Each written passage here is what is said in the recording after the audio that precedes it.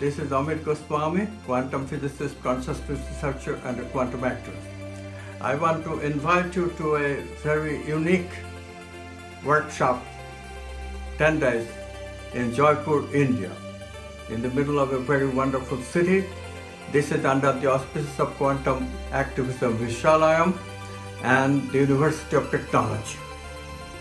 What we are doing is we are giving a 10-day program for our students, masters and PhD.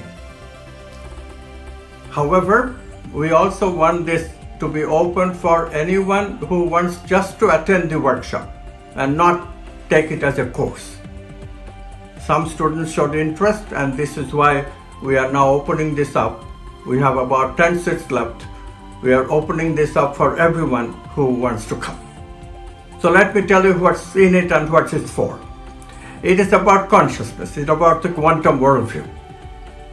You may very well know me. I am one of the founders, exponents of the quantum worldview. And Dalai Lama has said, no model of reality can be built without quantum physics in it. And this is what we are teaching.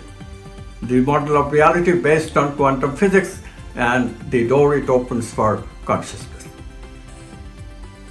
But you will get three workshops in the 10 days. The first one will be about the science of experience, and that will include every experience that you have ever had and some more that you haven't had.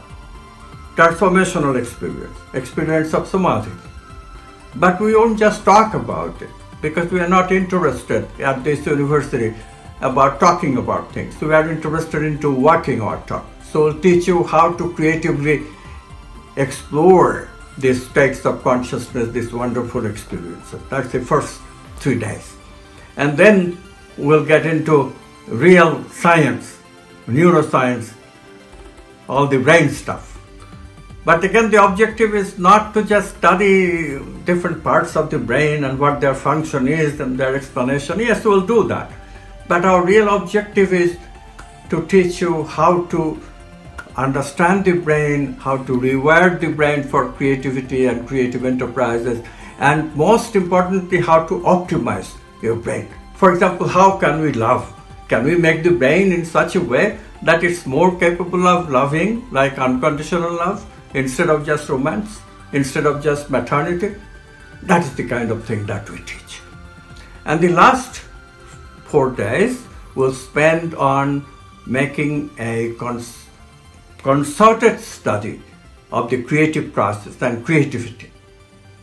And you will really learn about creative flow, how to engage creativity, the process, so very well that when you go home, you will feel like you have really learned something new that you can apply in your life.